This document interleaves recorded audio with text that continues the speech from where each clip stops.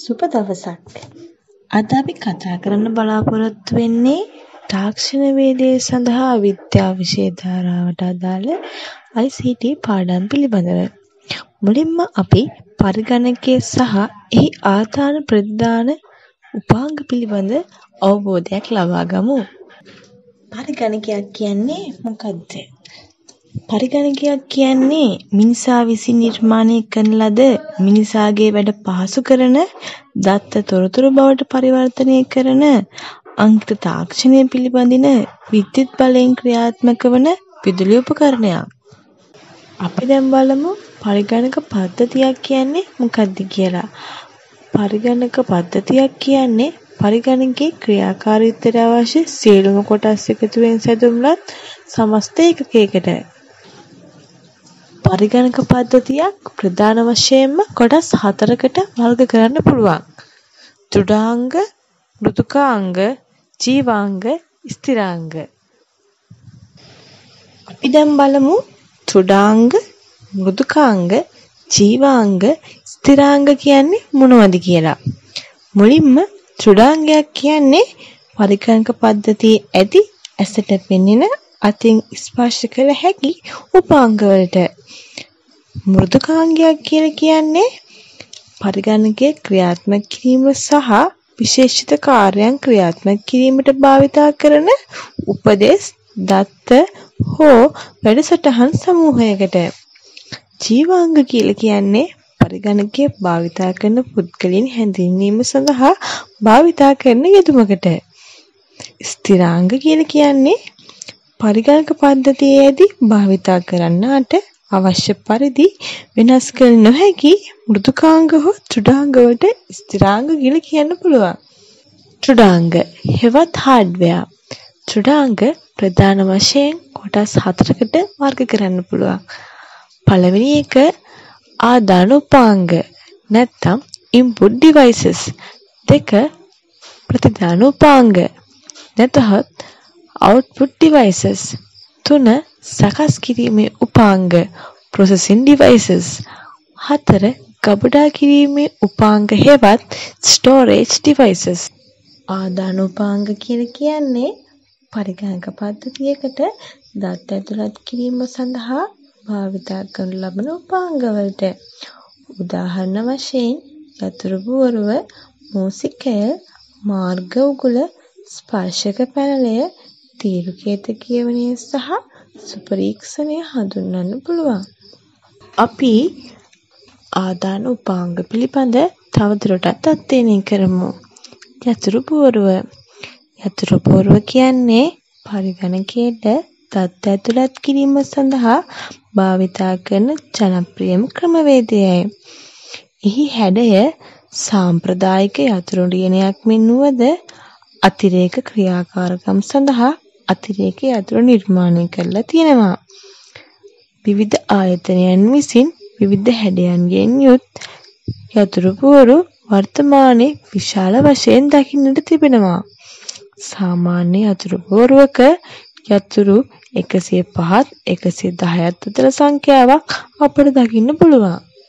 මම ඔයාලට යතුරු පුවරු කිහිපයක් පිළිබඳ තොරතුරු කියන්නම්. මුලින්ම Windows පාදක යතුරු පුවරුව. බොහෝ දෙනෙක් අතර ජනප්‍රිය මෙම යතුරු පුවරුව Microsoft මෙහෙයුම් පද්ධතිය සමග භාවිතය ගැනීමට හැකියාවක් තියෙනවා. මෙහි ඇති විශේෂත්වය නම් Win key එකයි. Apple පාදක යතුරු පුවරුව. Apple සමාගම විසින් නිෂ්පාදනය කරන ලද මෙම යතුරු පුවරුව Apple මෙහෙයුම් පද්ධතිය සමග භාවිතා වන පරිගණක සඳහා හඳුන්වා දී තිබෙනවා. මෙහි ඇති විශේෂත්වය නම් Mac key එකයි. බහුමාධ්‍ය යතුරු පුවරුව. බහුමාධ්‍ය යතුරු පුවරුව කියන්නේ සාමාන්‍ය යතුරු පුවරුක දකින්නට නොමැති විශේෂාංග රැසකින් සමන්විත වී ඇති යතුරු පුවරුවකට. මෙමගින් ශබ්දය අඩු වැඩි කිරීම, CD තැටි භාවිතය, අන්තර්ජාල භාවිතයේදී අවශ්‍ය වන විධාන සඳහා යතුරු නිර්මාණය කර තිබෙනවා. සෞඛ්‍ය ආරක්ෂිත යතුරු පුවරුව. සෞඛ්‍ය ආරක්ෂිත යතුරු පුවරුවක් කියන්නේ යතුරු පුවරුවක් දීර්ඝකාලීනව භාවිතා කිරීමේදී සෞඛ්‍යමය ගැටලු මතුවෙන්න පුළුවන්. මේ ගැටලු වලට පිස්තුමක් ලෙස තමයි මෙම සෞඛ්‍ය ආරක්ෂිත යතුරු පුවරු නිර්මාණය කරලා තියෙන්නේ. මේ සුවිශේෂී හැඩය ඒ සඳහා හේතු වෙනවා. අතාත්වික යතුරු පුවරුව.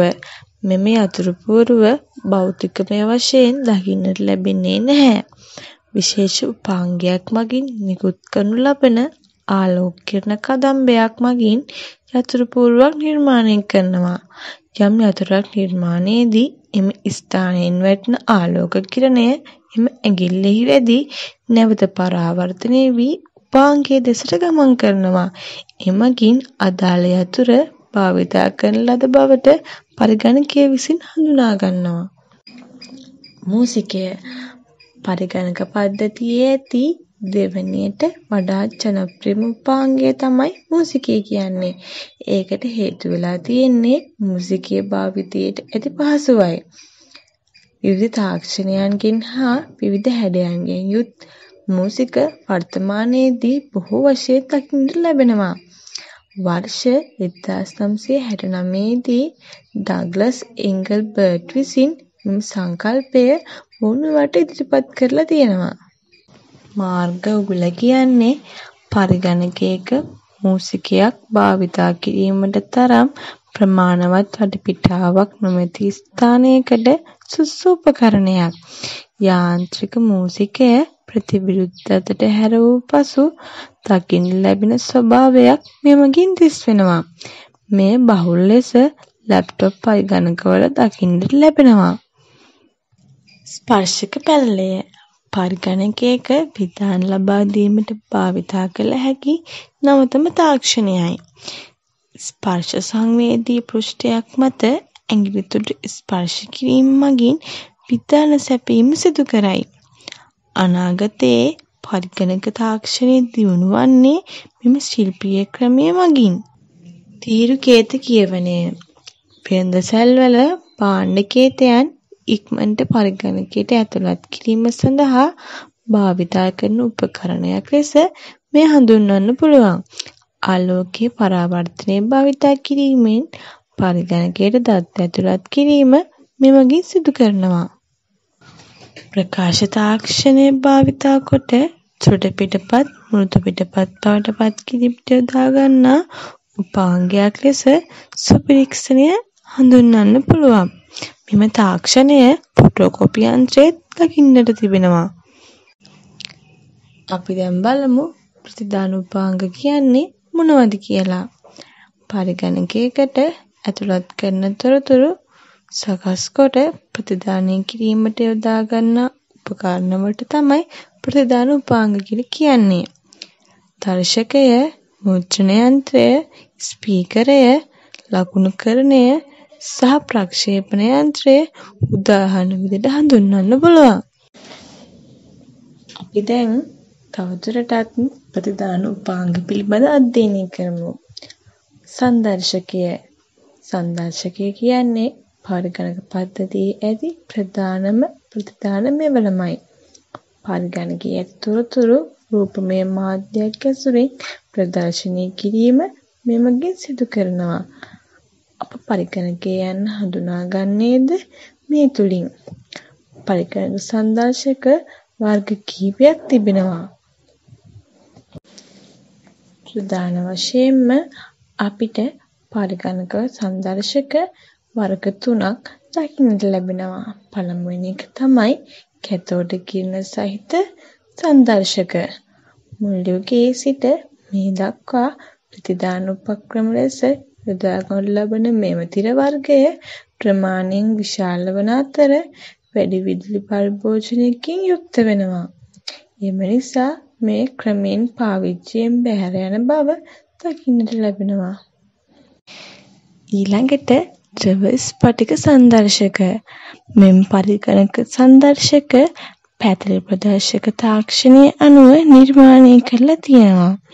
වීදුරු ස්පටික දෙකක් අතරට යොදාගත් ප්ලැටිනම් ද්‍රාවණයක් තුළින් සුදු ආලෝක කිරණයක් නිකුත් කිරීමෙන් වර්ණ ආලෝකය සාදා ගන්නවා.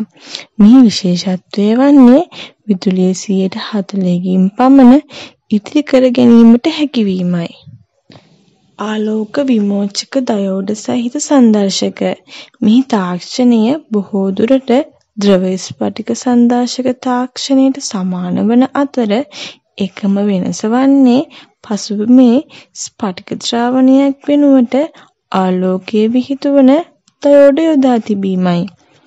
ද්‍රව ස්ඵටික සංදර්ශක තිරවලට වඩා පැහැදිලි දීප්තිමත් රූප ලබා ගන්න පුළුවන්.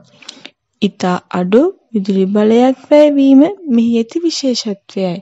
අපි දැන් මුද්‍රණ යන්ත්‍රය පිළිබඳ සොයා බලමු. පරිගණකයේ ඇති ලේඛන නැතහොත් මෘදු පිටපත් දෘಢ පිටපත් බවට පත් කිරීමට යොදා ගන්නා උපකරණයක් ලෙස මෙය හඳුන්වන්න පුළුවන්. විවිධ තාක්ෂණයෙන් හා විවිධ ගුණාත්මක භාවයෙන් යුත් මුද්‍රණ යන්ත්‍ර දකින්නට තිබෙනවා. ඉතාමත් ජනප්‍රිය ප්‍රතිදාන උපාංගයක් ලෙස ස්පීකරය හඳුන්වන්න පුළුවන්. පරිගණකයේ තුළ නිර්මාණය වන ශබ්දය පිටතට ලබා ගැනීමට මේ උපයෝගී කරගන්නවා.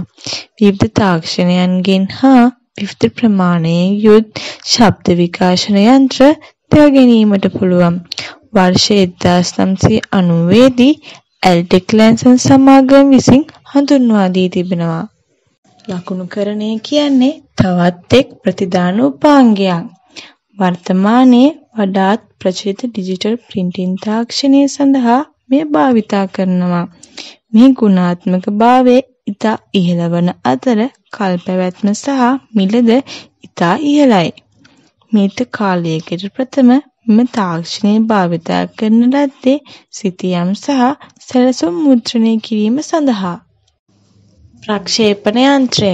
ප්‍රක්ෂේපණ යන්ත්‍රයක් කියලා කියන්නේ පරිගණක තිරයක ඇති සටහනක් පුඩුල් තිරයකට ලබා ගැනීම සඳහා භාවිතා කරන තාක්ෂණයට ලැම්ප් නැමැති බල්බයක් වගේ නිකුත් කරන ආලෝක කිරණයක් ක්‍රිස්ටලයක් තුලින් ගමන් කර වර්ණ රූපයක් නිර්මාණය කරනවා. එම රූපය කාචයක් මගින් වර්ධනය වී විශාල වී තිරයක් මත දිස්වෙනවා.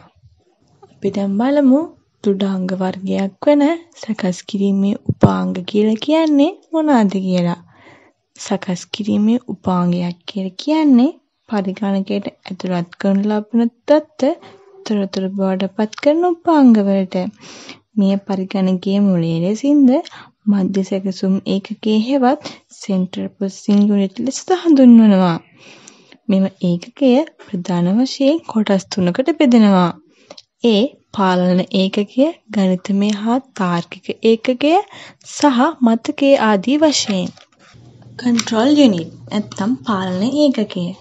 පරිගණක පද්ධතියේ සියලුම කොටස් පාලනය කරන ඒකකය තමයි පරිගණක පාලන ඒකකය කියලා කියන්නේ. මෙහි පරිගණකයේ සියලුම ත්‍රිඩාංග පාලනය කරනු ලබනවා. ඊළඟට ගණිතමය සහ තාර්කික ඒකකය. මෙම ඒකකය මගින් පරිගණකයට ඇතුළත් කරනු ලබන සියලුම ගණිතමය කටයුතු එනම් එකතු කිරීම, අඩු කිරීම, ගුණ කිරීම සහ බෙදීම යන ගණිත කර්ම සිදු කරනු ලබනවා. ඊට අමතරව සංඛ්‍යා සංසන්දනය කිරීම වැනි තාර්කික කටයුතු සිදු කරනු ලබනවා. මතකය කියලා කියන්නේ ගණිතමය සහ තාර්කික ඒකකයේ තුල ක්‍රියාත්මක වෙමින් පවතින ක්‍රියාවලිය සඳහා අවශ්‍ය වූ දත්ත සහ ක්‍රියාවලියේ ප්‍රතිඵල తాවකාලිකව රඳවා තියා ගන්නා ඒකකයට. අවසාන තුඩාංග වර්ගය වන්නේ ගබඩා කිරීමේ උපාංග හෙවත් ආචයන උපාංග. පරිගණකයකට ඇතුළත් කරනු ලබන දත්ත වැඩසටහන් ගබඩා කොට තබා ගැනීමට භාවිතා කරනු ලබන උපාංග මෙම කාණ්ඩයට අයත් වෙනවා. රූප සටහනේ දක්වා ඇති පරිදි ගබඩා කිරීමේ උපාංග ප්‍රධාන වශයෙන් කොටස් දෙකකට වර්ග කරන්න පුළුවන්. ඒ ප්‍රධාන මතක සහ ද්විතීක මතක වශයෙන්. RAM, ROM, cache සහ රෙජිස්ටර් ප්‍රධාන මතක වලට අයත් වෙනවා. ද්විතීක මතක සඳහා උදාහරණ ලෙස floppy disk, hard disk, CD, DVD සහ memory chip හඳුන්වන්න පුළුවන්.